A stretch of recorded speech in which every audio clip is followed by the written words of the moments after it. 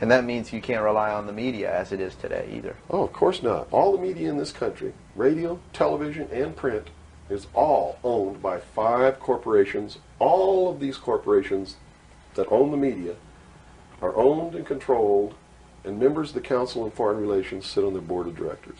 Can you name those 5 corporations? Is that... Not off the top of my head. Okay. I could try, but I don't want to take a chance on being inaccurate. But you can trace that yourself. Okay. Remember, if you go down and you trace the ownership of a station or a newspaper, and you get to a corporation, remember that somebody owns that corporation, and it's usually another corporation. But when you trace the interlocking of all these things, when you get to the top, there's 5. And all journalists know that there's some things you don't write about, and you don't talk about, because you'll lose your job. And that's where the control is. And that's why they pay anchormen like Dan Rather $2 million a year. Because he doesn't question them. He knows that if he goes against them, he's going to lose $2 million a year.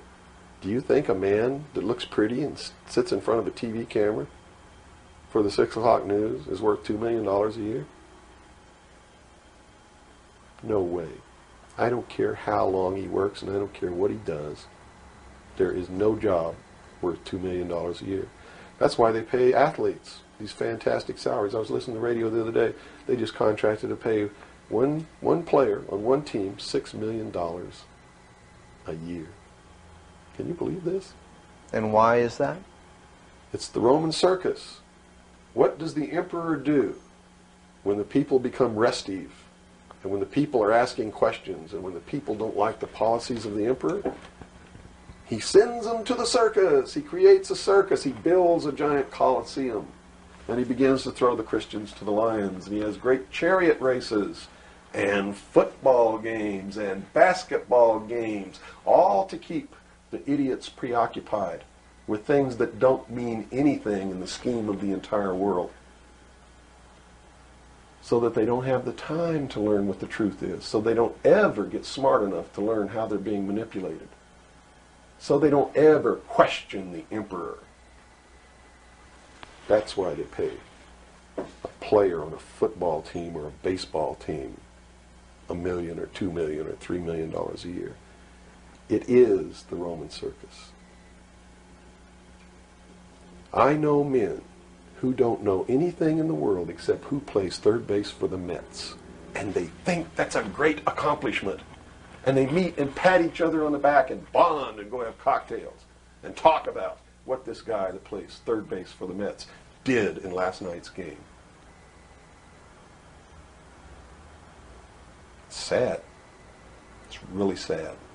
Is there any room in a kind of society where these manipulations are not taking place for this type of entertainment, or any type of entertainment at all?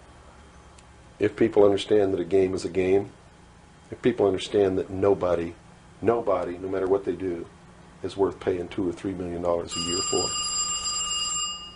people should be able to get rich if they want to, by the sweat of their individual labor. Okay? By going out and doing something for the world. Not by taking people's minds away from the emperor. It's a game. Football's a game. Football's a game. But let me tell you something. When 150 of the most powerful men and women in the world can meet in secret in Baden-Baden, Germany, and plot the fate of billions, and nobody even cares about it, but 6 football players go to lunch together, and it's in the headlines across the country, you have a reflection of the society in which that exists. And it is a sick society that is doomed to self-destruction. So based on that scenario, there's some truth into what these men are looking at. Absolutely, and that's what makes me so sick, is that I'm trying to wake up a people who on a daily basis are proving the ones that I'm warning them about to be right. Well, so that even though a minority, there are people out there that you recognize are awake to this, if they don't do something about it, they will lose that ability to be free in that way. That's correct. Whether they might think, well, I don't need to worry about it because I know what I know and I'm fine. That's It doesn't right. work that way. There's a connection here to everything. That is correct. That is absolutely correct. A nation of people who are willing to send their sons and daughters that they profess that they love to a foreign country to die, and they use the excuse to themselves that they're sending them off to defend our country, and they know damn well that's a lie, are doomed.